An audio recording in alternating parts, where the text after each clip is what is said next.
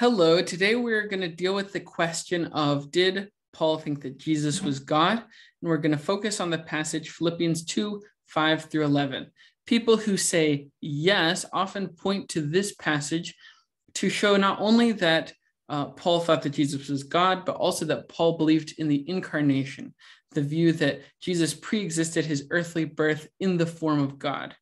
We're going to look at probably the biggest argument against the view that this passage teaches that Jesus was God, and that view is that Paul is actually teaching his second Adam Christology. So we're going to take a look at that view and see if it is convincing. All right, let's go ahead and dive right in. So first, the most important question is, what does Paul have to do with the historical Jesus? Why is it important whether or not Paul thought that Jesus was God? Well, first of all, it's important to remember that Paul is our earliest Christian writer, meaning that if we can figure out what Paul believed, then we have a glimpse into what the earliest Christians that we can trace believed.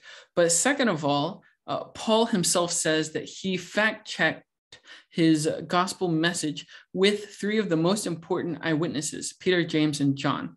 In Galatians 2, 6 through 10, Paul says that he went to Peter, James, and John and confirmed the gospel message he was preaching, and that they basically gave their stamp of approval on his preaching. So if Paul thought that Jesus was God, and Paul basically fact-checked his gospel message with these key eyewitnesses, it's hard to imagine that Paul would have left out the part where he thought that Jesus was God.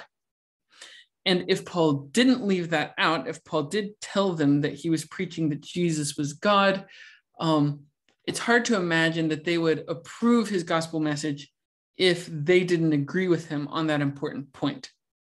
And so basically, what Paul preaches about Jesus does have a connection to these eyewitnesses. It doesn't mean that everything that Paul says agrees 100% with these eyewitnesses, but it does mean that Paul's not necessarily in a vacuum preaching stuff with no connection to the eyewitnesses. And so knowing what Paul believed about Jesus and whether or not Jesus was God is very important for getting back to what the very earliest disciples believed about Jesus. All right, so this is the passage. Let's just start by reading it, and then I'll point out some important parts of it. So it says, "Have this attitude in yourself, which was also in Christ Jesus, who, although he existed in the form of God, did not regard equality with God a thing to be grasped, but emptied himself, taking the form of a bondservant or slave, and being made in the likeness of men. Being found in appearance as a man, he humbled himself by becoming obedient to the point of death, even death on a cross.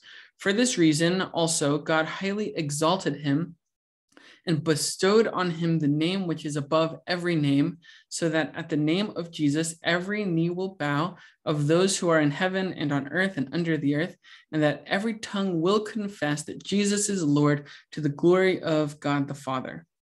Now, there are a lot of different important parts of this passage that are heavily debated.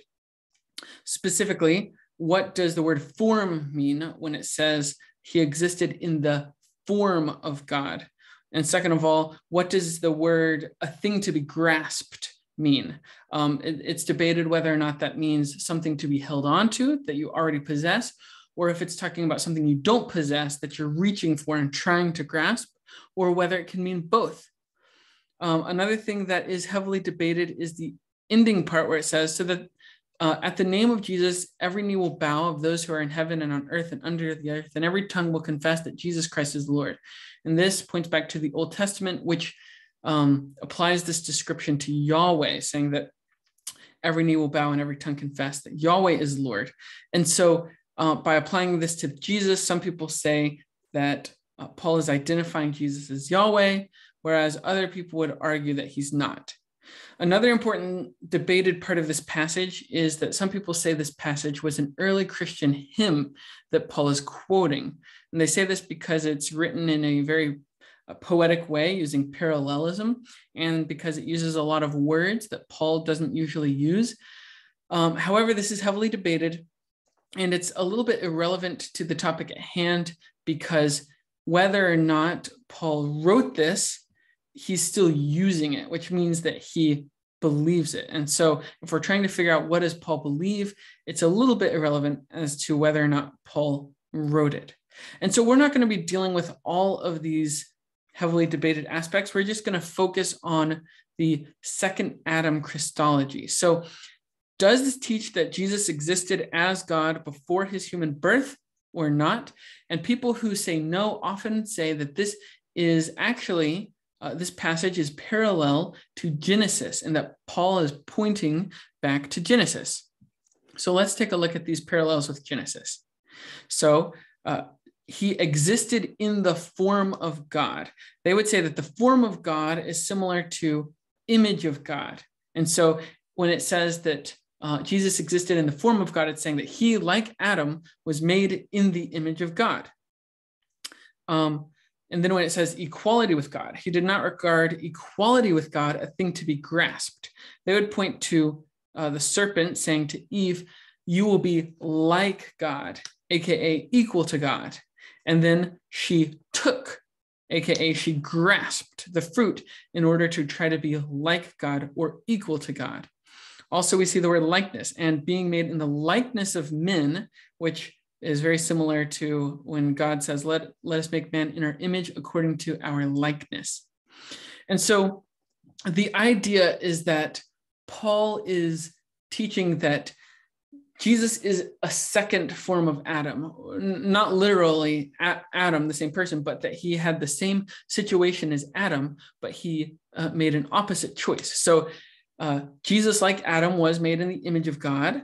However, instead of trying to take or seize equality with God like Adam did, he humbled himself, and therefore he was exalted. Whereas Adam tried to seize equality with God, and instead of being exalted, he was humiliated and kicked out of the garden. So it's kind of like an opposite situation going on, and Jesus made the right choice.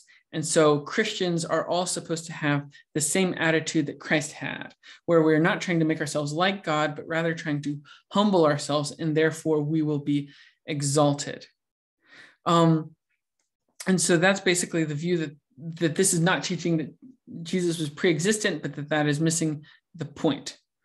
All right, let's keep going. So it's important to realize that Paul really does use second Adam Christology a couple of other times throughout his letters.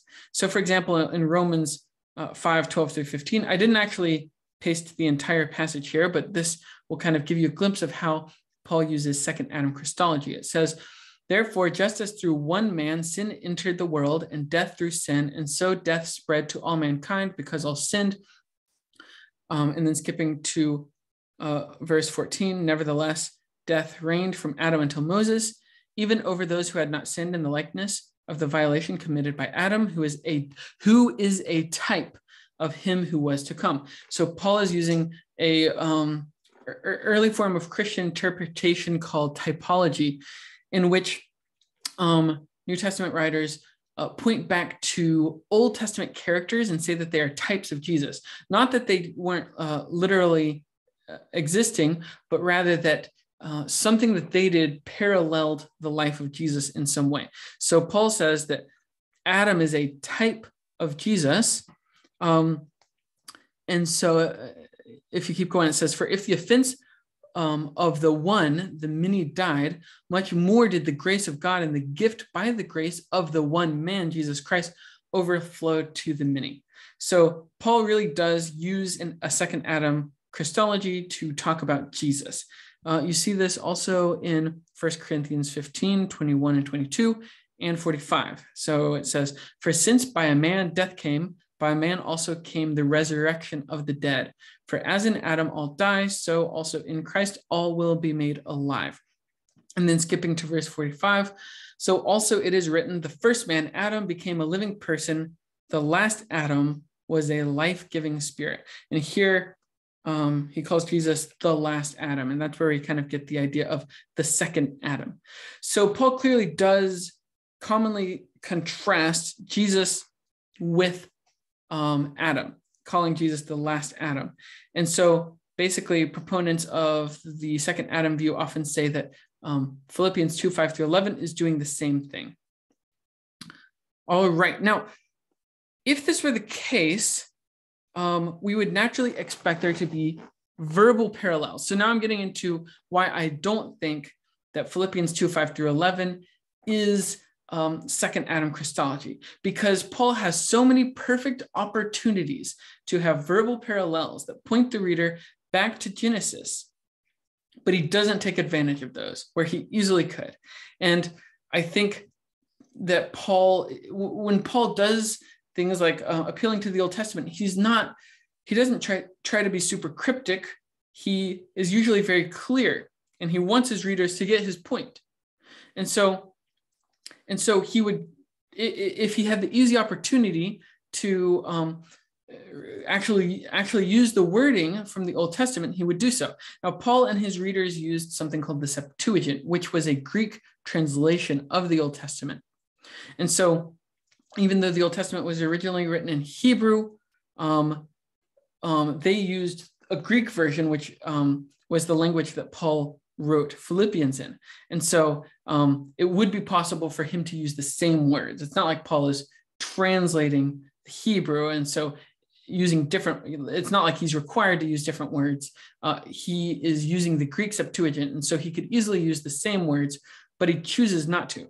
So, for example, the word existed. He existed is huparko, and in the form of God, morphe. Now, I think that this is very important because Paul doesn't use the word for image of God.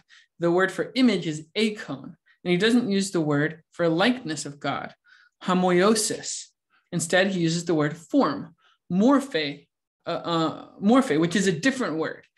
And there's no reason why he had to use that word. He could have easily used the word image of God, and he was very familiar with this word. It would be very strange for a Christian to go around saying that he was made in the form of God rather than the image of God. Image of God is a common expression that we use in English.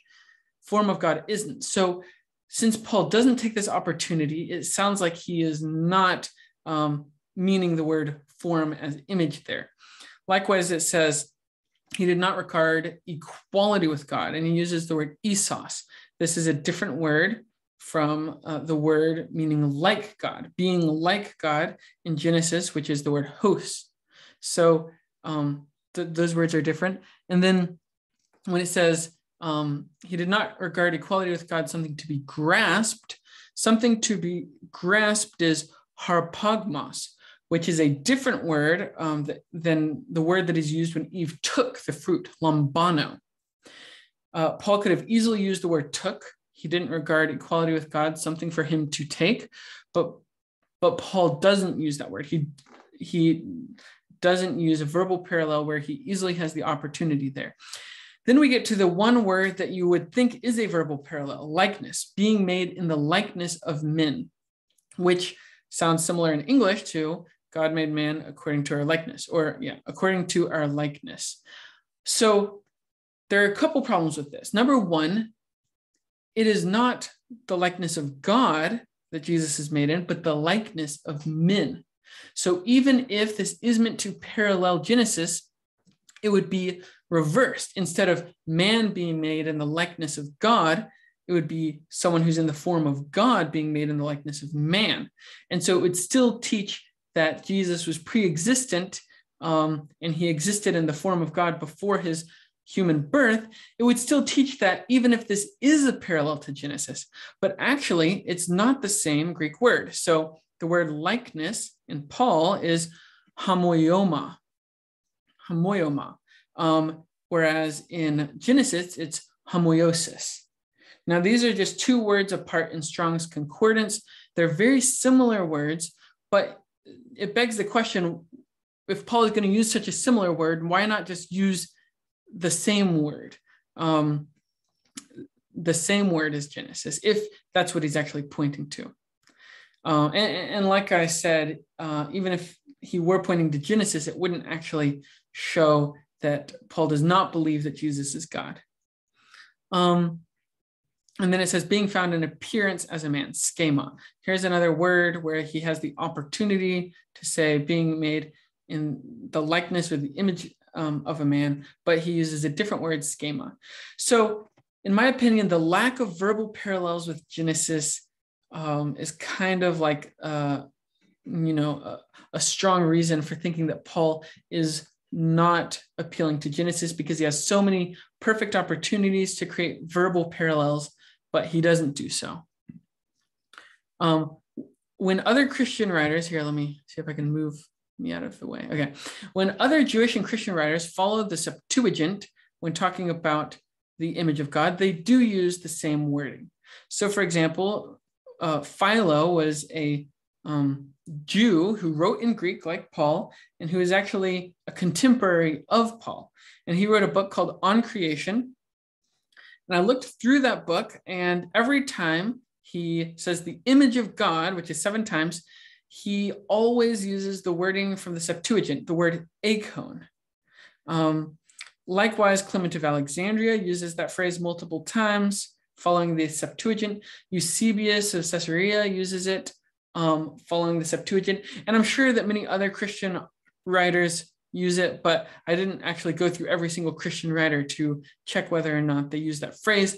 But the point is, image of God was a common expression, just like in English, image of God is a expression. It would be weird to say, it would be very weird if a pastor were in church and he said, I am made in the form of God. People would be like, whoa, and probably start calling him a heretic. Instead, he would say, I'm made in the image of God, because then people know, oh, he's pointing back to Genesis. If Paul was not meaning to say that Jesus was God, you would think he would be clear by just using the Genesis wording, calling him the image of God, instead of using the word form of God, which would definitely verge on heresy if that's not what he was intending to say. We know that Paul is perfectly capable of saying the image of God, and because he says it multiple other times in his uncontested epistles. In 1 Corinthians 11:7 and 2 Corinthians 4:4, he uses the phrase image of God using the Septuagint wording eikon. And so it's unclear why he would avoid using it here if that's what he were trying to say. And like I said, with the analogy with English, it would be very strange for someone to use a phrase other than image when talking about the image of God. And so I think that that's a strong case that Paul does not mean image of God when he says that Jesus was made in the form of God. Second of all, Paul is always clear when using second Adam Christology. So Paul doesn't just kind of hint at it and just leave it for his reader to figure out. At first, it's a little bit vague. So for example, he says, just as through one man sin entered into the world, and death through sin, and so death spread to all men because all sinned. That might be a little bit vague, but then he straight up makes it clear. He says, Adam, the violation committed by Adam, who is a type of him who was to come. He clearly points back to Adam, making a strong comparison because he wants his readers to understand what he's saying. He doesn't want it to be vague. Likewise, he does this the other time he does the second Adam Christology in 1 Corinthians 15:21 and 22 and 45. He says, for since by a man death came, by a man also the resurrection of the dead came. Now that might be a little bit unclear, but then he says, as in Adam all die, so in Christ all will be made alive. He explains it the very next verse because he wants it to be very clear. He wants his readers to understand the connections he's drawing. He doesn't want there to be confusion. Likewise, in verse 45, he says, so it is written, the first man, Adam, became a living person. The last man, Adam, was a life-giving spirit. Now, again, he points to Adam and he explains it using the phrase Adam, and he gives a direct quote from the Septuagint here. And it's clear it's the Septuagint. You can compare the Septuagint side by side. It's clearly the Septuagint. Paul is using the Septuagint and he actually quotes it verbatim. So what would Philippians 2 look like if Paul did take advantage of these easy parallels. And if he talked about the second Adam Christology in the same way that he does in other passages, it would look something like this. Have this attitude in yourselves, which was also in Christ Jesus, who, although he existed in the image of God, did not regard the possibility of being like God, because the serpent says, you'll be like God. Instead of equality, he would have said, did not regard the possibility of being like God, something to take, something for him to take, because that's the word that it uses for Eve taking the fruit. Unlike Adam, who tried to take what was not his by becoming like God. And so he would have the clarification that he's talking about Adam there. And so this is probably what it would look like if Paul were using a second Adam Christology. Because it has none of these clear parallels, it's hard to take it as a second Adam Christology. So my conclusion is that there are no verbal parallels where there was the perfect opportunity for them. Image of God was a common expression taken from the Septuagint that would be very strange to change, and it would definitely, he could naturally expect it would confuse his readers if he was using the word form of God instead of image of God. And also, Paul always clearly alludes to the Genesis narrative when using second Adam Christology. He always mentions Adam and makes it clear. He doesn't leave it ambiguous for his readers to try to figure out. Remember, in the book of Philippians, Paul has not given any second Adam Christology already. And so it would be kind of weird to just unload this very elaborate second Adam Christology, leaving out all verbal parallels and all references to Adam or Genesis. So does Paul think that Jesus is God? I think that this passage that we've been discussing shows that he does, but there's another place where Paul clearly shows that he believes Jesus is God, and he does have verbal parallels to the Septuagint. And it comes from 1 Corinthians 8:6, which refers to Deuteronomy 6:4, which is known as the Shema. The Shema is possibly the most important passage for Jews during the time that Paul is writing. They had this memorized, and they would use this as kind of their statement for monotheism, for why they rejected other gods. And so Deuteronomy says, "Hear, Israel, the Lord is our God. The Lord is one."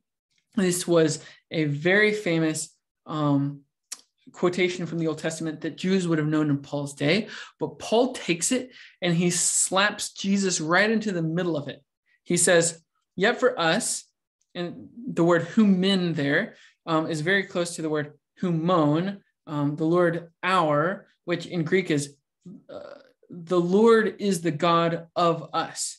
And in Corinthians, he says, there is only one God for us. So it's a very similar wording there that Paul started using first person plural there. It shows that he is, it shows that it is a parallel with Deuteronomy 6:4. And then he says, there is only one God, using the Greek words heis theos, the Father from whom are all things, and we exist for him, and one Lord, and he says heis kurios, one Lord, Jesus Christ.